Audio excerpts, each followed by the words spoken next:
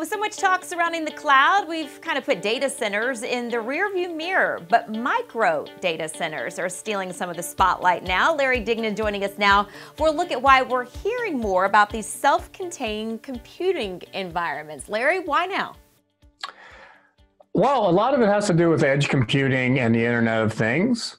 But what's weird about the micro data center movement, which is just about starting.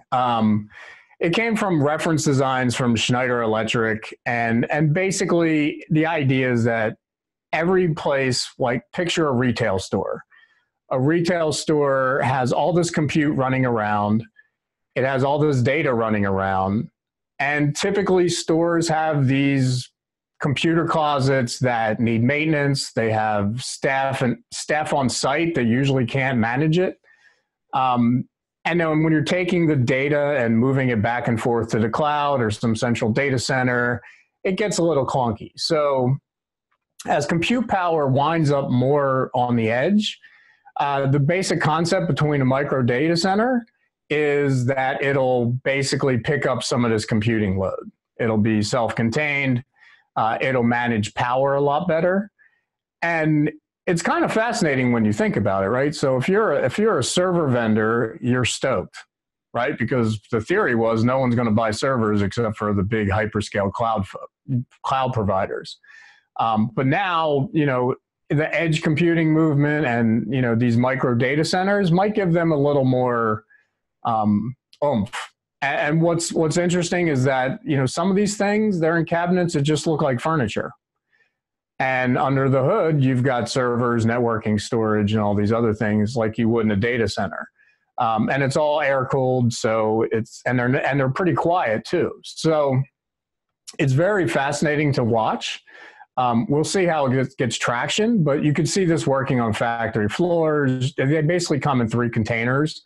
The one I mentioned, which was the furniture one, but the other ones, they come in ruggedized containers, which almost look like a gun rack, so to speak. Or not a gun rack, a gun safe. They're in that sort of container. And then the other ones are like your little standard rack, except they're much smaller. But it gets interesting because these are the sort of things you can put in your closet and you can aggregate a lot of compute on site. Yeah, and even one I saw that looked, Larry, just like a coffee table. Yeah, and that's the weird part, right? Like some of these look like you could actually put them in the middle of an office and no one would know the difference. So they're kind of, it's just interesting how the data center gets, while the cloud was supposed to kill the data center, now the data center is just becoming more distributed due to edge computing and some of the analytics you have to do for IoT devices and things like that. And what's also going to be interesting is just power consumption.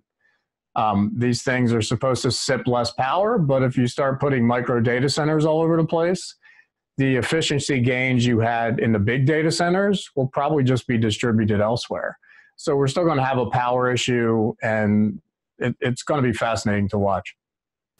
Yeah, most definitely. And you talked, Larry, about those who are selling the servers will certainly win here. But what about in terms of who will lose, so to speak, or does anyone?